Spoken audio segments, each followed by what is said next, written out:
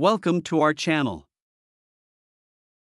How to troubleshoot your Virgin Media Hub 5.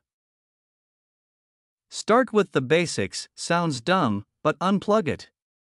Wait a full minute. Plug it back in. Half the time, that solves everything. Seriously. Check the lights. Look at the hub's lights. Solid white? It's fine. Flashing white or red? Not fine. If it is red, you are not getting a signal, no matter how many times you restart.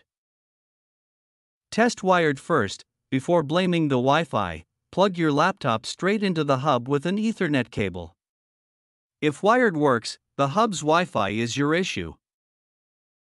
Stop the Wi-Fi interference. Got microwaves, baby monitors, random gadgets? They mess with Wi-Fi. Move the hub somewhere open. Stop hiding it in a cabinet. Check for loose cables. This one is easy to miss. That thick white coaxial cable? Twist it tight. Wiggle the power cable too. If either is loose, you will chase ghost issues all day.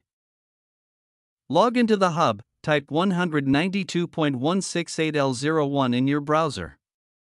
Log in, password is on the back. Look for the connection status. If it says no doxes, your hub is not talking to Virgin's network.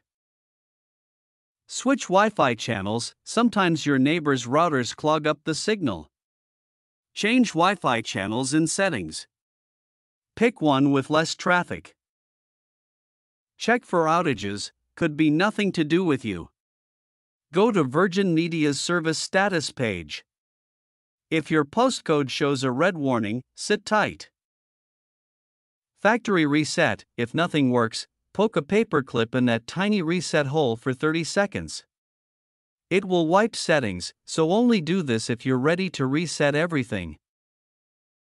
Call support armed with info. If all else fails, you can get support from the Virgin. But do this, write down your hub's lights, error codes, and tests you tried. This is the stuff that actually works. No magic fixes. Just a lot of checking, waiting, and swearing at blinking lights. Thank you for watching.